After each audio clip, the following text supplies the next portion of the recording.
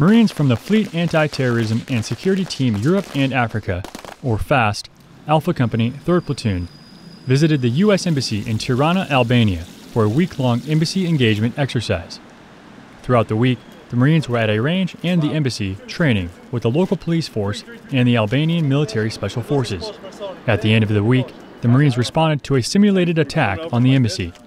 Captain Nathan Navarro, Alpha 3 Platoon Commander, described the benefits of FAST platoons visiting U.S. embassies for such exercises. So FAST Marines being able to come train at an embassy, it really opens the door to highlighting the relationship between the Department of Defense, being FAST Company, and diplomatic security services that serve to protect the embassy. If we were to get called in on a mission to an embassy, we had to be very flexible in being able to work together with diplomatic security services and also local host nation forces.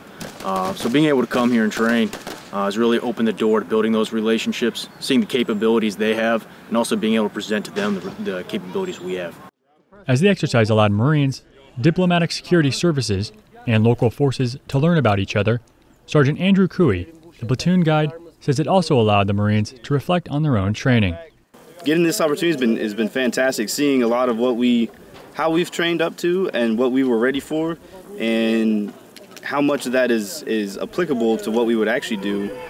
Seeing that has been wonderful. It's definitely been, I would say, eye-opening almost, seeing what kind of changes we need to make to our training schedule so that way we're more effective in the future. From Naval Station Rota, I'm Marine Sergeant Tony Nardiello.